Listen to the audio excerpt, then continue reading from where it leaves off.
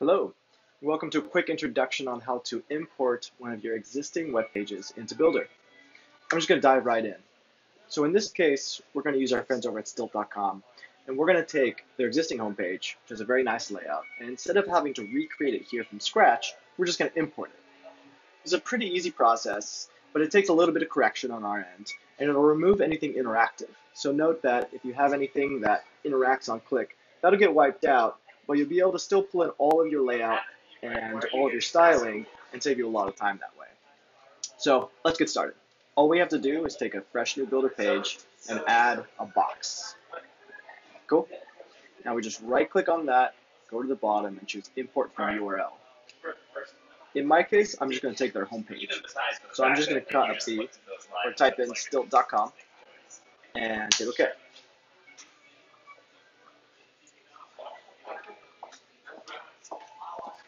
This process can take a couple minutes because it's a pretty memory-intensive process to digest your existing web page, crunch it, figure out what it looks like for mobile, tablet, and desktop, and then reformat it in a way that still resembles your original page and saves you all this time, but works well within the Builder editor.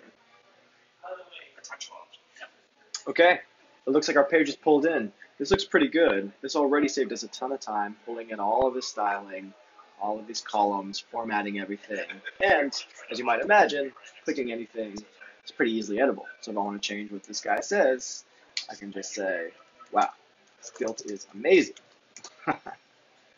There you go.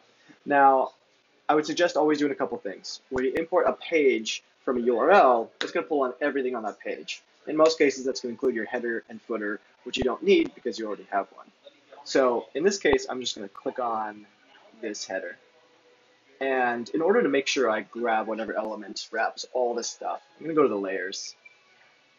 And I'm going to fiddle around here to see which seems to be. It looks like this selects everything down below, but this one selects everything in the header. Cool. I'm just going to delete that.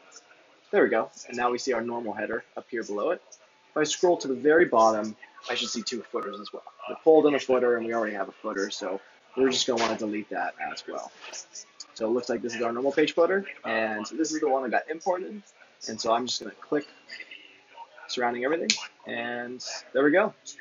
This looks pretty good for our page. We can check out all the different responsive styles, and everything looks pretty dang good. If anything didn't come out right, like you might have noticed, if I go back up here, these images are left aligned, but they're supposed to be right aligned. I can just shift click all of these to select them all, go over to style, and tell them to center align.